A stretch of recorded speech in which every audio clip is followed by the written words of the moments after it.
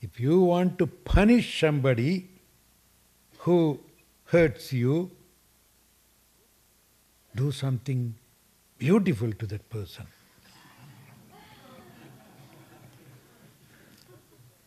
It's even one step further than Jesus' teaching. Why? Because when Jesus said, if somebody slaps you on one cheek, show the other cheek. Right? If you show the other cheek and if he slaps the other cheek also, his hand will be pained twice.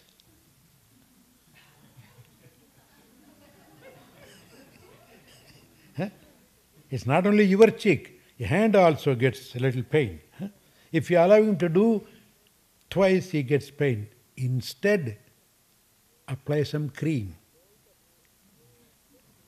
Hold the hand, oh, I'm terribly sorry, it hurts your palm, I'll apply a little butter.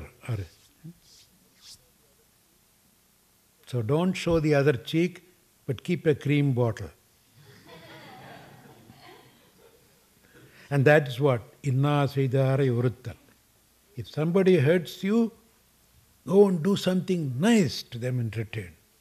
Retaliate with love.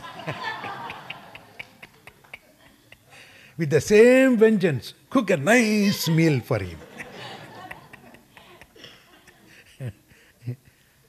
And after cooking, don't just, come on, eat it and go. Oh, don't do that.